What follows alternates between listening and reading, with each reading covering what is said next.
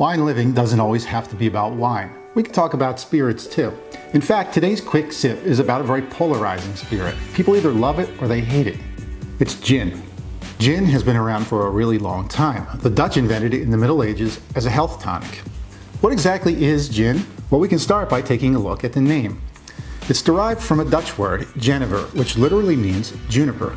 That's right, that medicinal, herbal, sometimes piney scent that people either love or hate, that comes from the juniper berry. How do those characteristics get into the glass? Well, gin is essentially a vodka with added flavors. It's distilled from a grain like wheat or barley, and in the process they add what are known as botanicals, herbs and spices. The main botanical in gin is always going to be juniper, but gin brands have very closely guarded recipes where they use anywhere from 30 to 40 different ingredients. Some go heavier on the juniper, some use ingredients like coriander and fennel.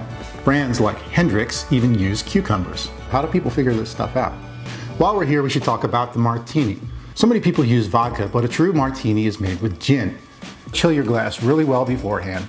Use 2 parts gin with 1 part really dry vermouth. Put them into a shaker with ice and stir it, don't shake it. You can garnish it with some olives or a twist of lemon, or both if you want to get fancy. By the way, since gin uses all of those lovely botanicals, you can make some great cocktails using herbs like rosemary or thyme. You should try it sometime. Love it or hate it, I hope you learned a little something more about jenever. Enjoy your gin, and that's your quick sip for the week. Cheers.